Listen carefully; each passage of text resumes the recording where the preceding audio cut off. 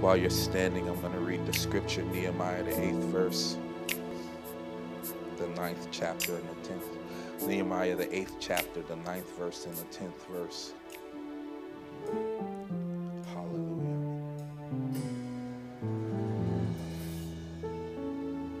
And Nehemiah was the governor, Ezra the priest and scribe, and the Levites who taught the people said to all the people, "This day is holy to the Lord your God. Do not mourn nor weep." For all the people wept when they heard the words of the law. Then he said to them, "Go your way, eat the fat, drink the sweet, and send portions to those for whom nothing is prepared. For this day is holy to our Lord. Do not sorrow, for the joy of the Lord is your strength."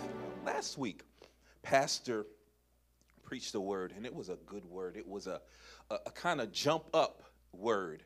But it was also, can I be honest with you? Sometimes you hear the word on Sunday, and you're hyped and you're excited. But then when you go and meditate on what was spoken, it begins to hit you. When you get a chance to process what the Lord has said, when you start listening to the tape, you say, well, wait a minute, God. But they say, wait a minute. And you begin to realize like how this is and your flesh begins to, if it wasn't kicking during service, your flesh begins to kick after it. Your brain begins to rationalize how, well, maybe that was a little bit different than reality because your Monday is just different sometimes than your Sunday.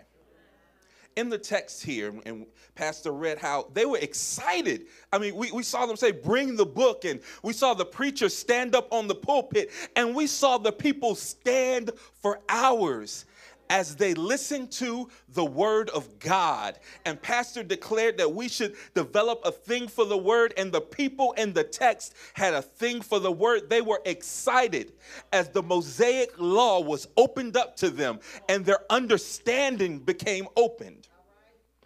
And then Nehemiah said, "This day is holy to the Lord your God.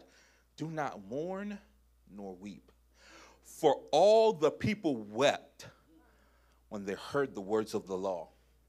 And so now this word that they were so excited to hear has now made them, mournful, has made them a little bit sad because they have heard the law and realized that they weren't coming up to it. And we hear the word sometimes on Sunday, but there comes a moment when I realize that the word is here and I am nowhere near there. Some Sundays I feel like I'm close. Some Sundays I realize I am far off. Most of the time it's Monday when I realize I'm far off. When I get home and the same peace that I was supposed to have is taken away by something so small. And so I find myself needing to hear this. This day is holy to the Lord your God. Do not mourn nor weep. It says, then he said to them, go your way, eat the fat, drink the sweet, and send portions to those for whom nothing is prepared. After this wonderful word last week, we did just that. We drank the sweet drink. We had our ices. We had our frozen ice cream, had that wonderful lemonade. We had a cooler full of water. We had some good cooked food, had some good grilled food. We ate the fat. We drank the sweets. And we thank God for the men that were on that grill. Look, we came here without food and we left full. So they were sending portions to those whom nothing was prepared. We did everything that this scripture said to do. Why? It says, for this day is holy to our Lord. Do not sorrow. So I say to you, sometimes a word is going to come and it's going to be hard for you. Sometimes the word that sends Elder Tim to a praising frenzy is the same word that, if he's not careful, could send Elder Keith into a depression because of looking at it and comparing myself to what it's saying and saying I do or don't do that. And so we find ourselves not led by necessarily the word that is preached, but how we identify with the specific thing that was preached that Sunday. Oh, if it's a word about praise and worship, Katrina might be at the top of her roof. But those who maybe feel like, I can't even sing for the Lord, might feel sad thinking somehow mistakenly that you have to be able to sing in order to praise and worship. if the word of God is about the feast of the Lord being spread, those of us who can relate because we like to eat might be really, really, really, really happy to hear that. And others may not. And then we hear a word that says, lay aside every weight and the sin that so easily beset you. And we see that word weight and look in the mirror and say, wait a minute. We're identifying with the word based on who we are rather than who he is.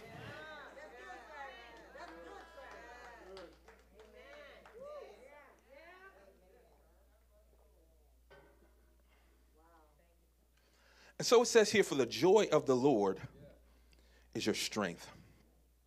All pastor can do is bring you the book. He can pray for you.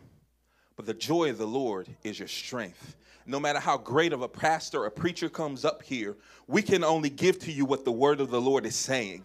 The joy of the Lord is your strength. The song that was sung this morning said it. The joy of the Lord is our strength. Well, okay, God, I've been saying and hearing that all my life. What does that mean? I know what it means on Sunday. How many know what that word, the joy of the Lord, means on Sunday? But sometimes by Tuesday, when we're in a situation where we feel weak, it doesn't compute in that moment. It is because oftentimes we are waiting for something to happen. Pastor referred to it a few weeks back as a zap. Waiting for the zap to happen. That moment when everything becomes clear. That moment when everything that I failed at yesterday, I now can succeed at. That moment when all my worries are gone. For some of us, maybe we grew up in a Pentecostal church, that zap was that moment when we first spoke in tongues. But 3 days later. For some of us, it was that moment when we first did our holy dance. But 3 days later. For some of us, for me for a long time, that moment was when I got married, when I found my wife, when I didn't have to worry about lust anymore, when I had the woman that I would be with forever. And then after about 3 weeks, look, don't look at her, look at me. I was still Cemal. If I be honest, I was still struggling to keep my laundry up to date. Still struggling to keep my clothes ironed. The problems I had before my wife, she didn't magically zap them away. Oh, come on now. It must be that we haven't had our children yet. And soon as God blesses this woman's womb, the doctor said my wife wasn't even going to be able to have children. Yet we had Samuel spoken to us before Sienna was even born. So surely, as soon as we have this first child, that's the moment. That's when everything's going to be all right. And when Sienna was born, it was magical. I mean, it was like a movie. I could hear songs. I've told you this before. I could hear songs moving in the background and everything. But then we had to buy diapers. At 2 weeks old, I had to go to California for 3 weeks. 3 weeks out of every month. From the time she was 2 weeks old till she was about a year old, I was gone for 3 weeks out of the month. And then Samuel was born. And once again, Samuel came in 5 weeks early. That surely was the zap, the miracle birth of a healthy baby born 5 weeks early and still just as big and bold as God made him to be. And I've experienced many other things that should have been a zap. I think most of us have acknowledged a wanting for a zap. We said things about my moment is coming, or when I get that promotion, or I'm about to blow up. How many people know somebody that's been about to blow up for about 2 decades now?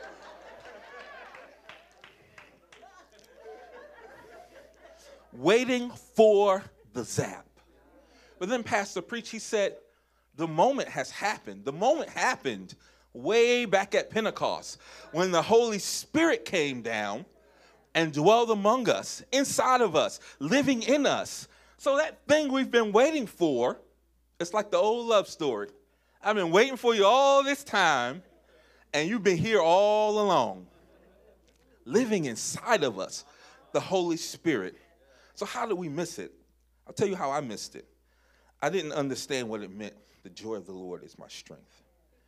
So I began to study, because that's how I process We all process differently. I process by doing research.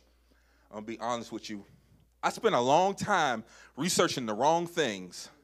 I spent a long time on the internet looking up the wrong things. And I heard a preacher one day say, ain't nothing evil about the internet. It's just when you're using it.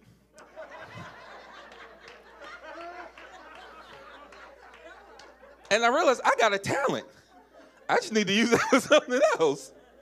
And so that's what I do. I study. And then I found in here, I looked up the word joy. The joy is a feeling of great pleasure or happiness. So, okay, so the pleasure or happiness of the Lord is my strength. But what is the pleasure or happiness of the Lord? It said in Isaiah, the 53rd chapter, the 10th verse. Yet it pleased the Lord to bruise him. He hath put him to grief when thou shalt make his soul an offering for sin. And so as I began to study, I realized that what pleased God was that Jesus would be bruised. What pleased God was that his son would come and be bruised and would die for our sins. And so I began to take that and say, what pleases the Lord is my strength. So him being bruised is my strength. Him dying for my sins is my strength. What the things that make the Lord happy, God's will is my strength. When I find myself in the will of God, I find myself having strength.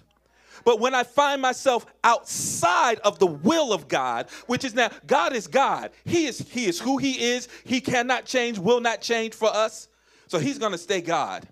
And he's going to continue to have his will. We're strong-willed, but he's God.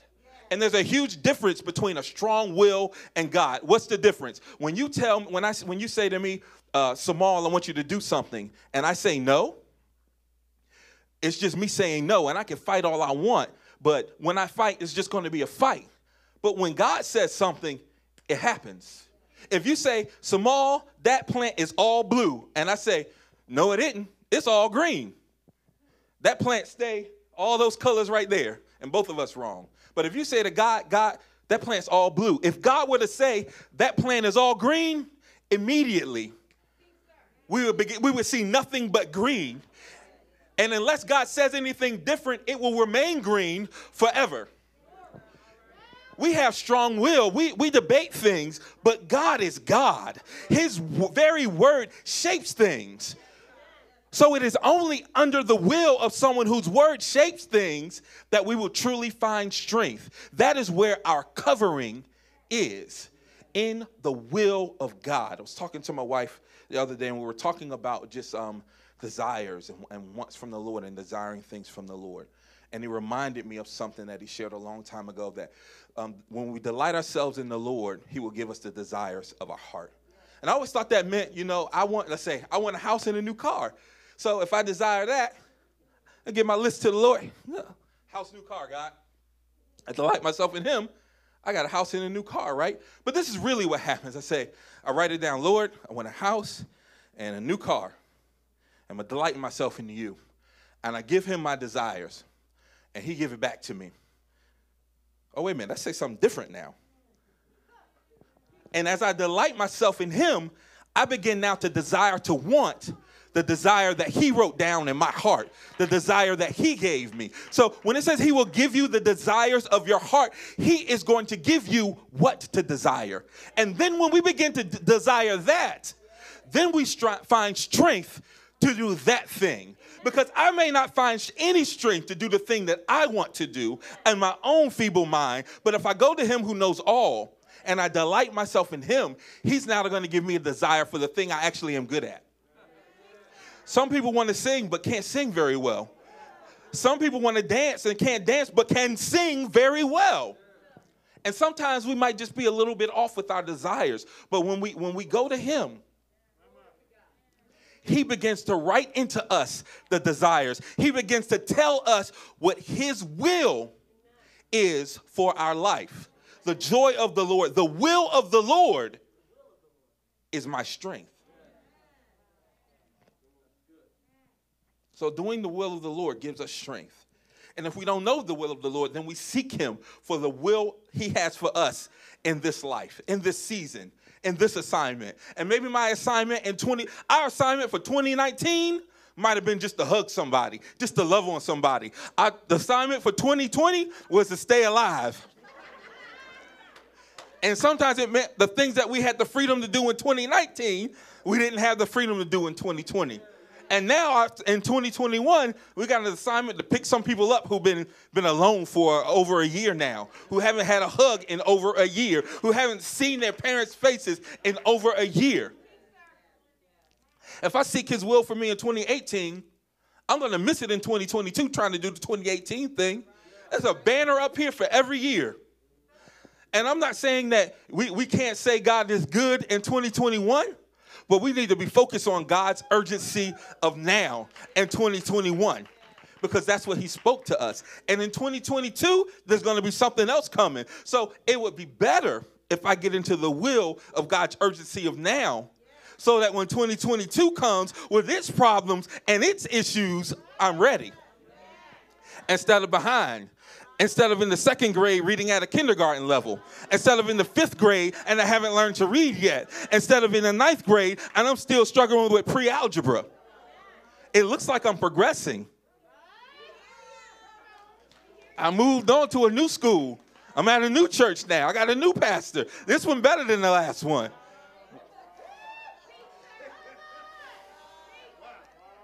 So why is everything still the same?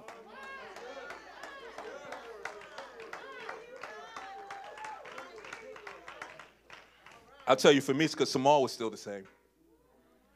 Because the things that Cemal struggled with last week to give it up to the Lord, he still struggled with this week. And then along the years, Cemal picked up some new things to struggle with. But they all had the same answer, the will of the Lord for my life. Some things we have to seek him for. Some things we already know. I'm a married man. And as a married man, the will of the Lord for my life is the woman that I'm married to. I don't even got to ask him extra questions about that. Oh, Lord, I don't feel like I'm loving her. It don't feel like it used to 10 years ago. But guess what? I know the will of the Lord is for it to be like that and even more. And so I don't have to go to God and say, is she the one still?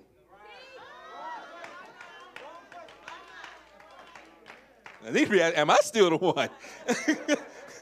Am I still what you called me to be for her? Because look, if I would focus on being the husband that God called me to be, and if Diana would focus on being the wife that God called her to be, we'd be in a better place. Not that we don't, but the problem when I start focusing too much on the wife that God called Diana to be, and I start reading all the scriptures that I think apply to her, and I begin to try to teach her how she needs to submit, and I ain't learned to love her yet.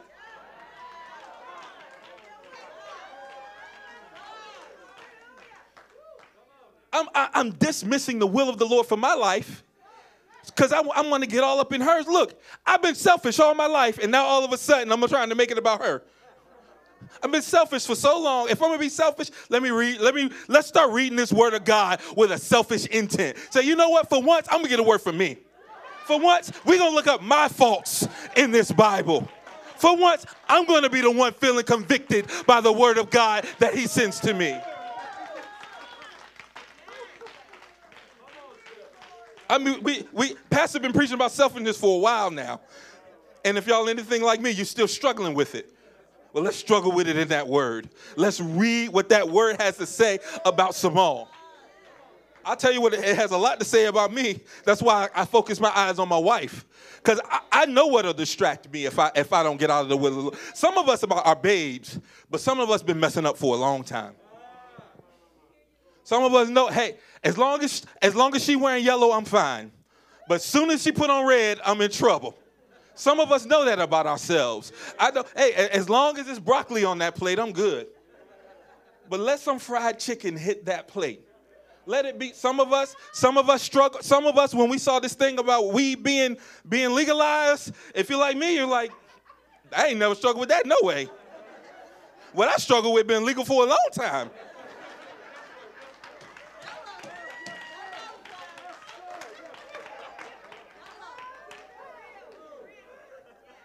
And then some folks, when they saw legal, oh Lord, here we go.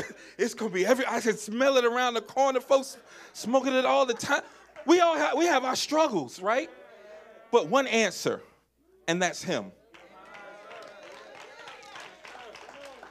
So, I'm going to read through my notes. We have Nehemiah in the story from last week. Nehemiah, and then Ezra, the prophet, and then the Levites. And so Nehemiah was the governor. He was the ruler, the leader, right? Ezra, he was priest and scribe. Ezra, high priest and scribe. And then the Levites, the people of God. But somehow the law was still not enough on its own. We needed a new governor. We needed another high priest. We needed another scribe. And we needed a new generation of Levites. And so now the governor in this story, Nehemiah, has become the King Jesus. The priest, even the high priest in this story, has become our now eternal high priest, Jesus Christ. Even the scribe that Ezra the scribe that Ezra was, has now become the word of God itself. Still Jesus. And then the Levites are now those of us who are filled with the Spirit of Jesus. Us, the workers, the preachers, the ushers, those who serve the body of Christ, the Levites. We now have a new generation under a new law. It says in Romans, the 10th chapter, the 4th verse, for Christ, and I'm moving fast here, so write down the scripture, catch it when you get home. For Christ has already accomplished the purpose for which the law was given. As a result, all who believe in him are made right with God. We're looking to do what the law says we can do or should do. But through belief in him, being in the will of God, we're made right with him. And we confuse the purpose of the law because we see Jesus as a way for us to accomplish the law. The law was always meant as a way for us to get to Jesus, for us to get to God. The purpose of the law is not the law itself. The purpose of the law points us and takes us to him. And so as long as there is law for a law's sake, every time a new law comes, we get turned around. Whether it's you join a church and they say, well, it's okay if you drink as long as you don't get drunk. And I like this law because it's about the law. But when it's about him, I realize, look, I have never struggled with alcoholism. But you know why? Because everybody in my family struggled with alcoholism. And God showed that to me. And I had a choice to make. That's a road I can go down, or it's a road I cannot go down. And that is the will of the Lord for Cemal's life. That I would not be an alcoholic. Some of you might struggle. I had my pastor, she struggled with long hoop earrings. She just had this thing about adorning herself. And she would tell us, I can't wear those earrings, but I'm careful not to tell you that you can't wear them because that's my issue. That's what God spoke to me. Go to the Lord for a word for you. And when you get it, this particular word, be selfish with it. When God says you shouldn't be drinking, don't throw it at everybody else immediately. Just hear it for you. When he says lay down the pornography, lay down the lust, take that, start with you. Because maybe if I could conquer what God told me to conquer, then I know how to be a conqueror. See, I can tell you to stop smoking because I don't struggle with smoking. But when I stop struggling with struggling, then I can help somebody. Because we all struggle with something. But here's the reality of it. We all stop struggling sometimes. We struggle for a little while, but then we give up and we go back in. God has called. Look, we sang the song all those years, I'm coming up the rough side of the mountain. But then when the rough side of the mountain hit us in our sin, we won't go up the rough side of the mountain. We take the easy way out. And God's saying, he can move the mountain for us, but we kind of like the mountain a little bit. Because there is safety we perceive in the mountain. Because as long as I have a plan B for my marriage, I don't have to be vulnerable with my wife. have to show her the side that if I'm not careful, she could break me. I don't have to be that vulnerable in front of her as long as I have a plan B. As long as I let my mouth and my tongue run the show, if somebody crossed me the wrong way, I got something to say. I can defend myself. I feel defenseless without my tongue. I feel defenseless without my profanity and curse words. There's safety somehow I have perceived in my filthy tongue. We have found a safety in sin. And look, and now we are looking for sin to free us from our issues, when sin is the thing we need to be freed from. And it has come to deceive us and to convince us that it can be a sort of comfort for us, when it itself has been the enemy all along, when it itself has been death itself all along. We all watch movies, so you can all think of at least one where she thought she was in love with the hero, but he turned out to be the major villain. And we have formed a relationship with it. A relationship to where I love my wife, I'm with my wife, but when something happens, I'm going to go to my wife first. Baby, this happened. And she's probably going to say something like, well, the joy of the Lord is your strength. You can make it through it. But I ain't spiritual right now, so my flesh ain't hearing that. But here I am now in a place I want to hear something different. I haven't just rejected my wife. I've now rejected the word of the Lord for my situation, the will of the Lord for my very situation. And so what I have to do is say, you know what? I'm going to struggle right now. I know if I talk to my wife about this thing, she's going to jack me up. She's my jack up partner. She gonna jack me up. That's what God called her to do. She gonna do it. I got a decision to make, right? Am I gonna get jacked up? Or am I gonna go to vices? Come on.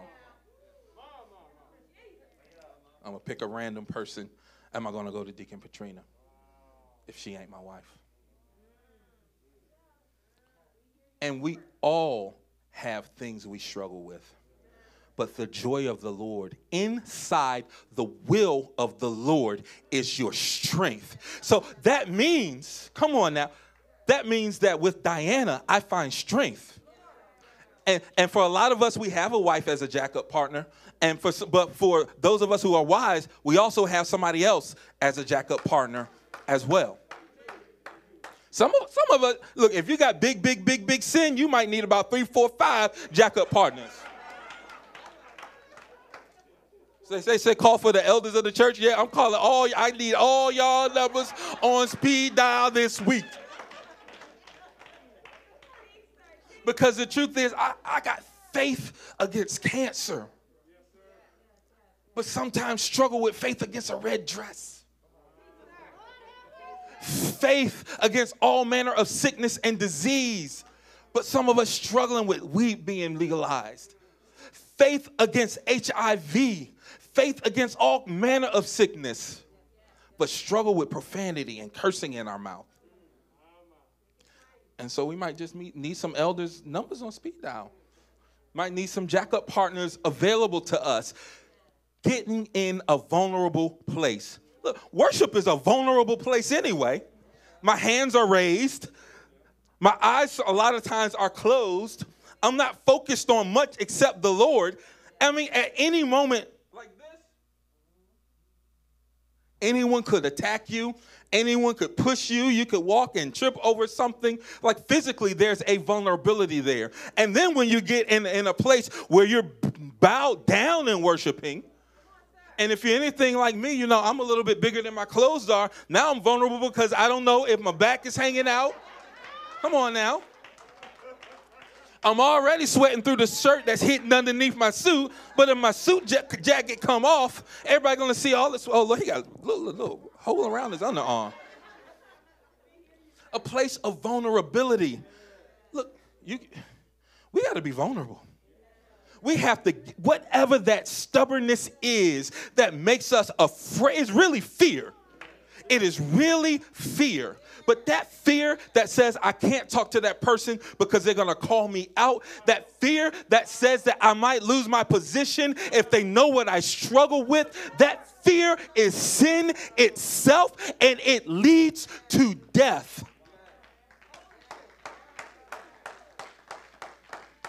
But the good news is that somebody's already died. The good news is that he has already died. Now, I don't have time to go into the scripture, but it said he became the high priest.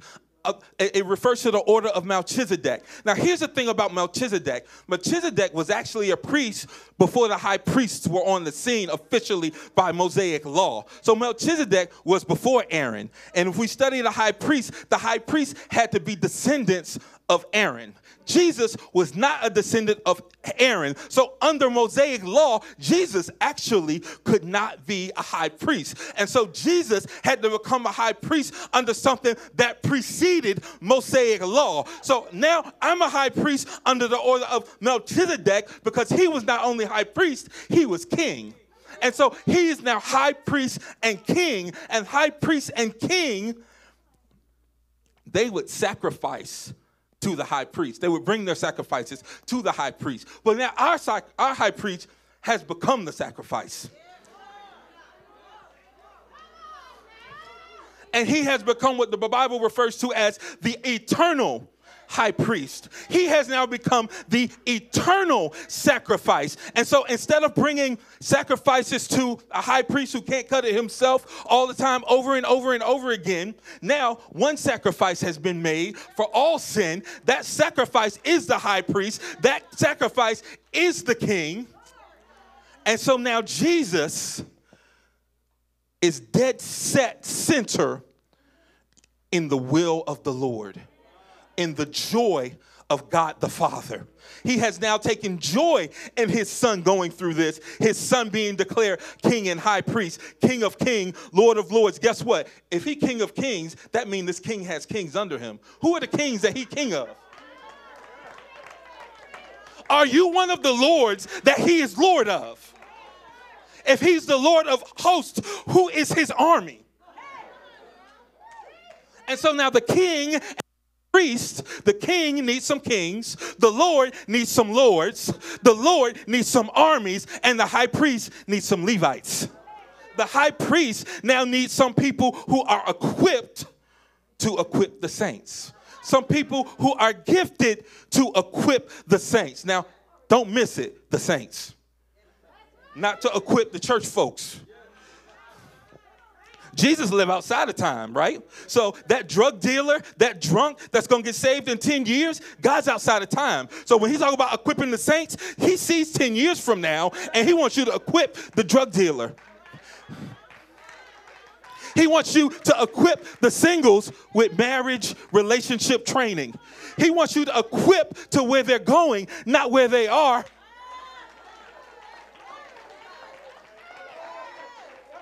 Because I'm already where I am.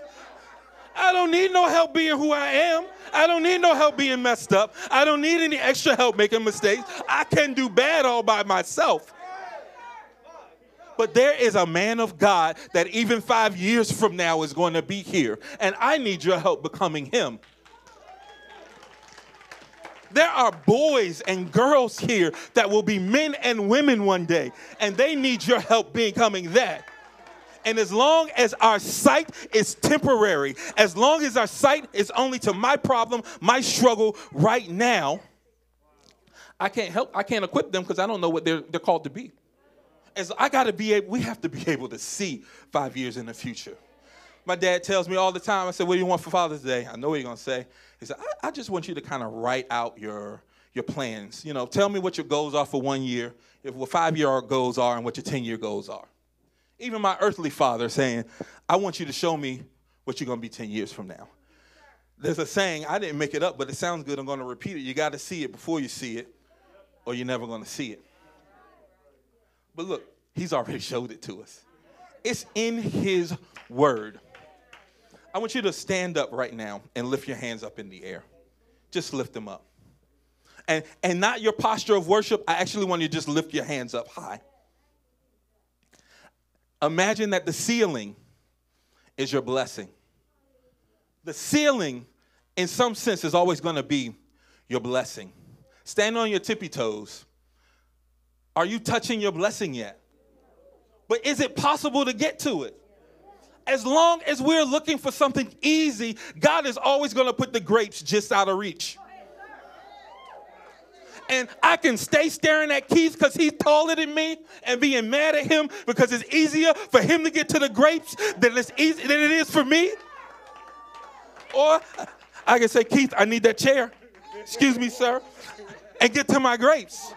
Oh, I'm still too short? Somebody got a ladder for me? Some of us are going to jump to get to those grapes. Some of us are going to put a chair up that's going to be too small. And my kids, when they can't reach something in the cabinet, when they were young, they said, Daddy, can you get me a glass? Can you get me a cup? Now, I hear that noise, the little step stool scraping against the floor because they're bringing it to where they need it. And if that's not tall enough, my son going to get a chair. And he going to go to the glasses I told him not to go to. I said, son, I need you to use the cups. He said, ain't no cups clean, Daddy. I'm going to get this chair, and I'm going to get this glass, because I need some water. I'm thirsty. Son, it's 10 o'clock at night. But the son knows how to petition the father. Daddy, I'm thirsty. I don't see no cups, so I'm going for the glasses. I can't reach the glasses. I'm getting the chair. One of the glasses broke. I'm still thirsty. I know I got an answer to that glass that broke, but I'm still thirsty, Daddy. I'm going to get whatever I need to get, however I need to get it. And somewhere we transition from the little kid climbing on top of everything to get the cookies out of the cookie jar to the adult who's afraid just to reach a little higher because we might not get it. Let's be who God called us to be. Let's be in the will of the Father. Let's reach for what God has for you. And let's not be afraid that someone's going to see something that they shouldn't see. Because you know what? If you got to see me for me to become who God has called me to be, then you know what? You're going to have to see me.